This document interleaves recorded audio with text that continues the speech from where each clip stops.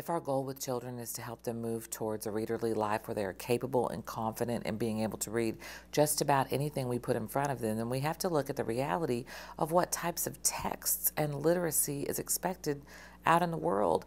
Visuals are an important part of that literacy, which means being able to read diagrams, charts, graphs, maps, photographs, and apply those same critical thinking skills as a reader to reading those visuals as we would want students and children to be able to apply in texts.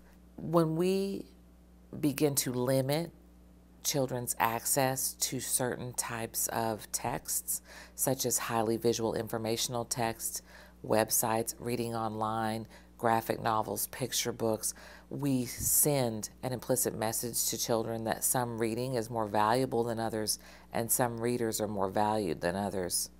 If we really want children to be able to read just about anything, they need to read widely, and they need support from more knowing others like parents and teachers in how to mediate those texts and understand them. That requires help. That requires support. We can't just pretend that they won't ever need to read those things. With my own students, I often use sports terms because they get the analogy there. If we only read one type of text, then we may become proficient readers in that type of text. But in order to be good all-around readers, we have to read a little bit of everything. It's as if you're learning how to play basketball and you want to work on your jump shot. If you only practice your jump shot, you'll probably have a great jump shot.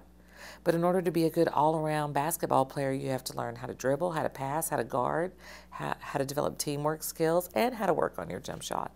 If we want kids to be truly literate and have strong literacy skills, they need to read a little bit of everything.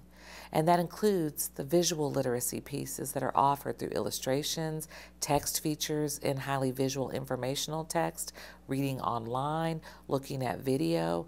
They need to learn that critical literacy piece in all the ways we can define it.